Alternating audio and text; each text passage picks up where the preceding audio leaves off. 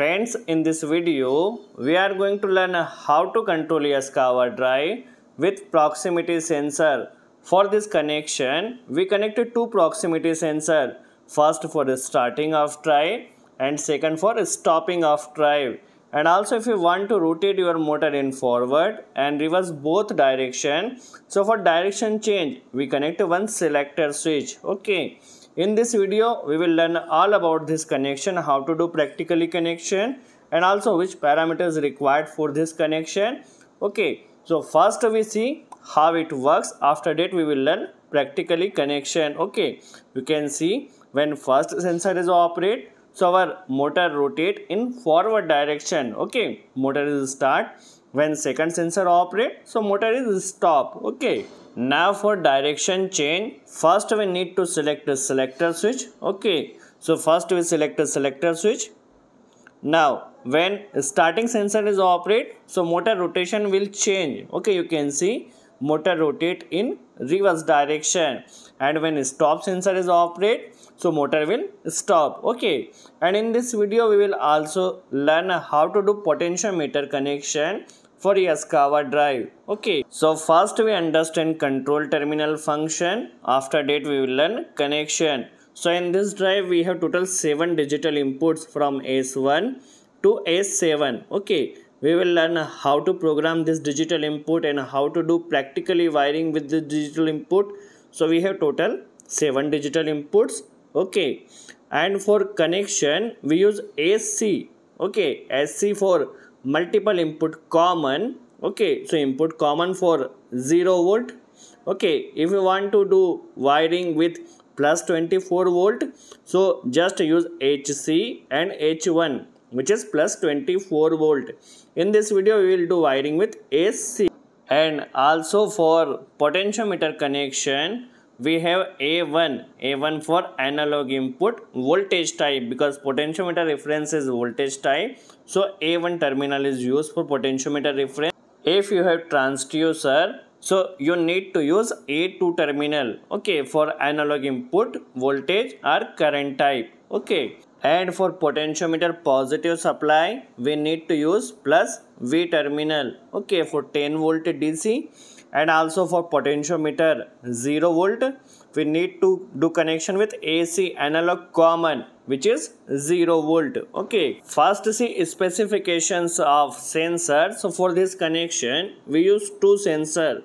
First is start sensor. The start sensor is NPN NO type sensor. Okay, when sensor operate, so negative supply will come. Okay, because it is NO type sensor. Okay, and because we are using drive AC terminal 0 volt or negative, so just we need to use NPN type sensor. And because second sensor is stopping sensor, so for stop sensor we need to connect NPN NC type sensor.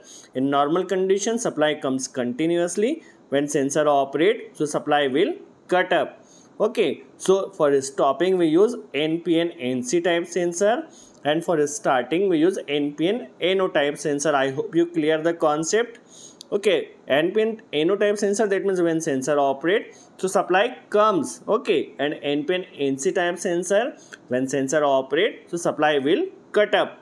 I hope you clear the concept, which is what is the difference of NPN NO and NPN NC type sensor.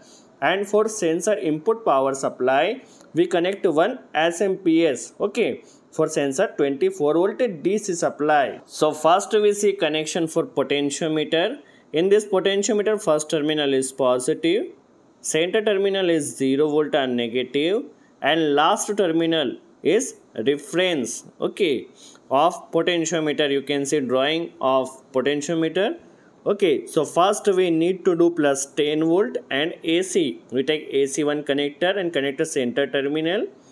And for positive supply, we take one connector from plus V and connect this connector to potentiometer first terminal. And potentiometer reference, when potentiometer rotate, so voltage comes.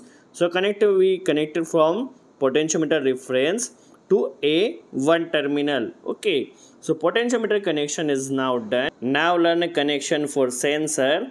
For DC supply we connect one SMPS. So in SMPS, first we need to connect a line and neutral in input terminal. So line with neutral we connect. Okay, and for sensor connection we need to use plus and minus 24 voltage DC. So DC comes here, plus V and minus V terminal. So for SMPS, red wire is positive. So we take one connector from positive for plus supply and blue wire for negative or 0 volt and black wire for reference. Okay, when sensor operate, so supply comes from this black wire. Black wire is a reference terminal because NO type sensor, so sensor will operate, so supply comes. And this is NC type sensor.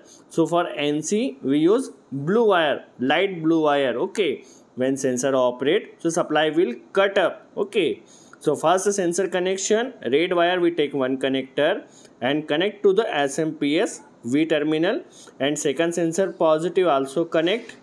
Okay, so just we loop positive supply to SMPS. For negative we take one connector from blue wire and connect a second sensor also blue wire and connect to the SMPS. So just we do plus and minus connection, input connection for sensor. Input connection is now done for both sensor. When first sensor operate, so black wire supply comes here and connect this wire to S1 terminal. Okay, when first sensor is operate, so command comes in S1 terminal. We need to program S1 terminal for a start command. Okay, when first sensor operate, so S1 command, S1 terminal supply comes and we will program this S1 terminal for a start.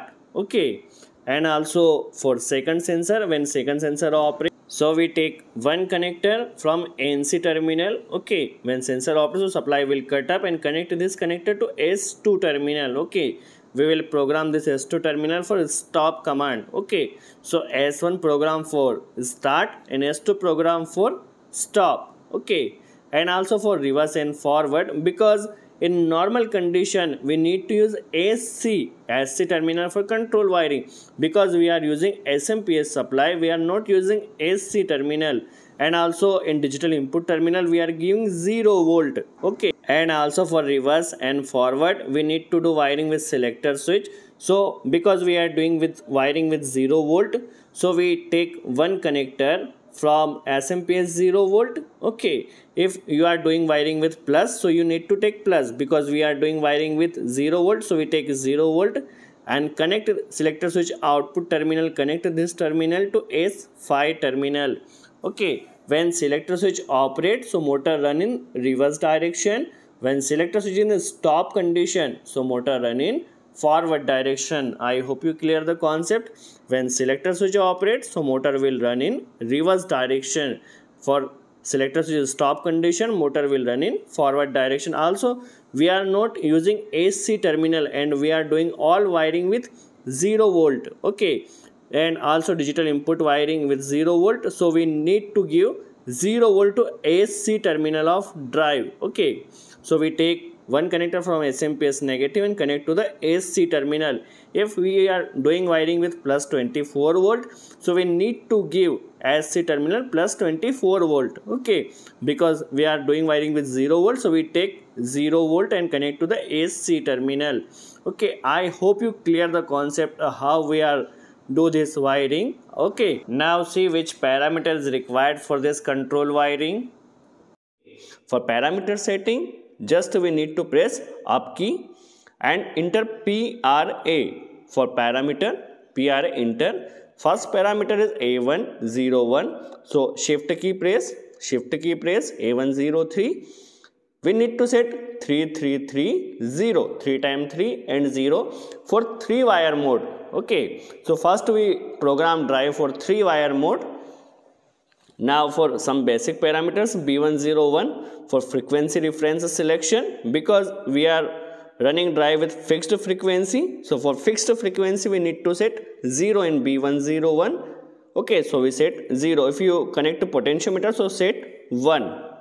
Second parameter is B102. B102 for run command selection.